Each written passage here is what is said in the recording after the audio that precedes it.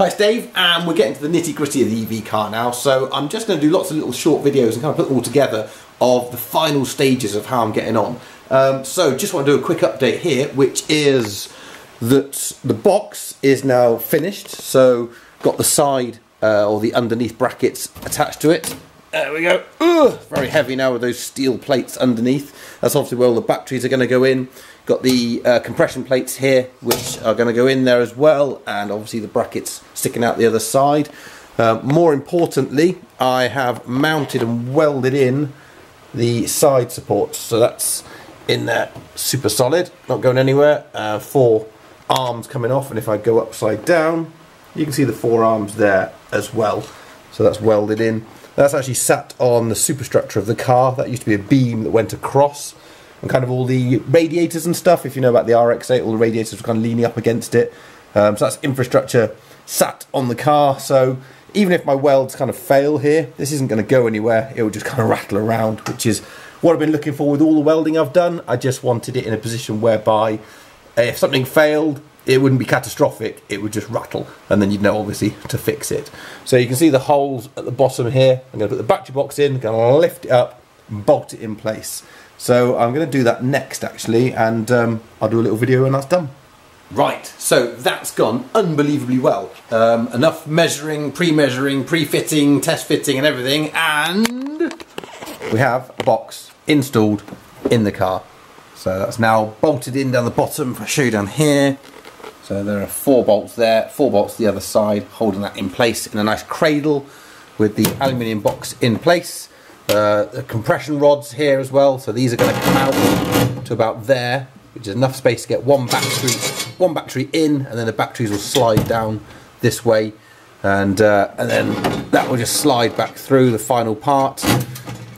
Nut in this side, and tighten up to compress. One slight thing is the lid's not going to go on. There is a gap here for the lid, but obviously the lid goes straight on the top, so I need to just modify the lid so it'll slide in this way.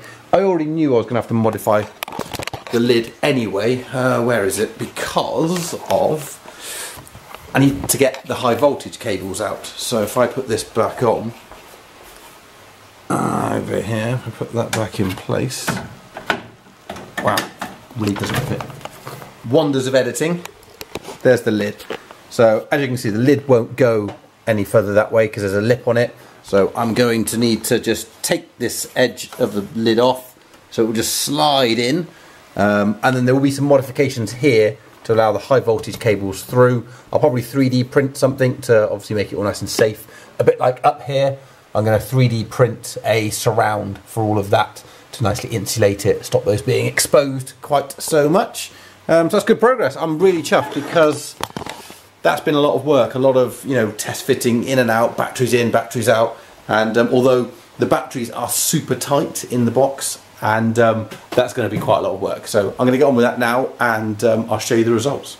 So yeah, putting the batteries in the box, this has been an utter disaster, I'll be honest with you. So despite all the test fitting and everything that I've done, I just have been unable to get the batteries in very easily. I've done it now. And if I show you around here, you can see I've basically got 1 row in there, the other one's still pending. They're pending for a couple of reasons, unexplainable really, but the batteries should just slide in with each other. But for some reason, I don't know whether there's a little slight twist or something when I've put this all in, but they just don't slide. The last battery just gets caught like 10 mil from the bottom, and it doesn't matter what order I do it in or what I've done. I've tried everything. In the end, what I've done is I've used 2 bits of aluminium, ta-da, and put these either side of the batteries to allow this to be the smooth edge that it slides down, and eventually got the final battery in. So the other reason they're missing is I've done one of my normal cock-ups, which is I always measure everything perfectly, and it just drives me potty that I do the same thing over and over again.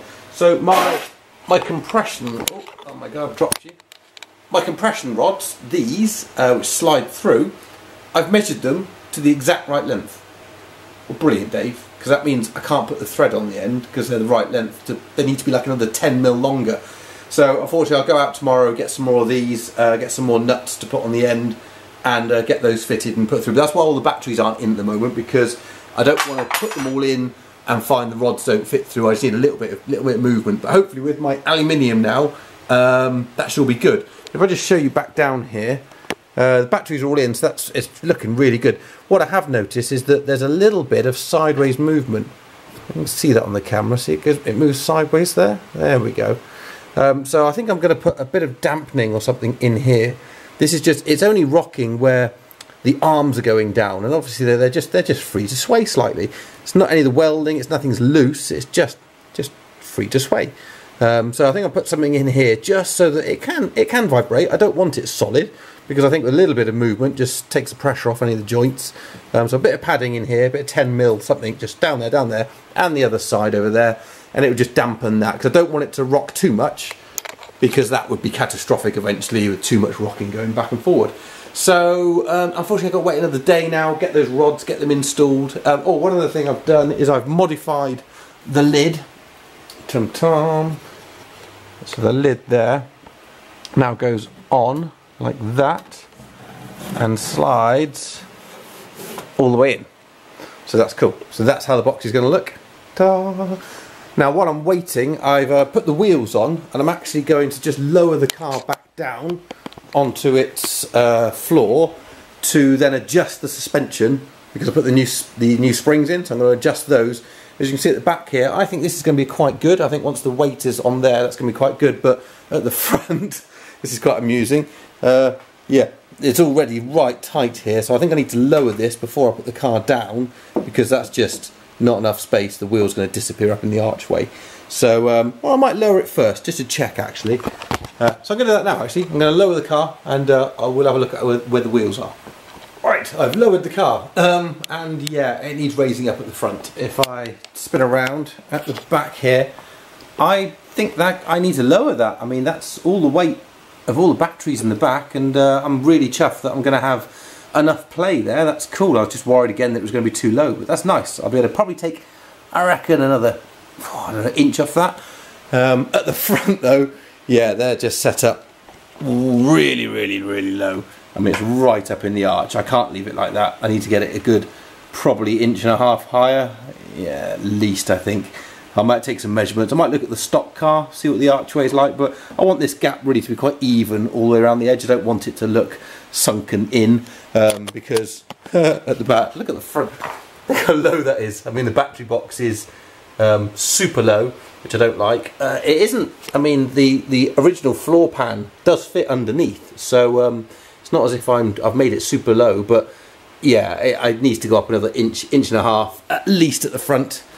So I'm going to raise the car back up again, take the wheels off. Well, I'll make some measurements first, do some measurements, raise the car up, take the wheels off, adjust by the measurements I want, put the wheels back on, drop the car back down again, and see what it looks like.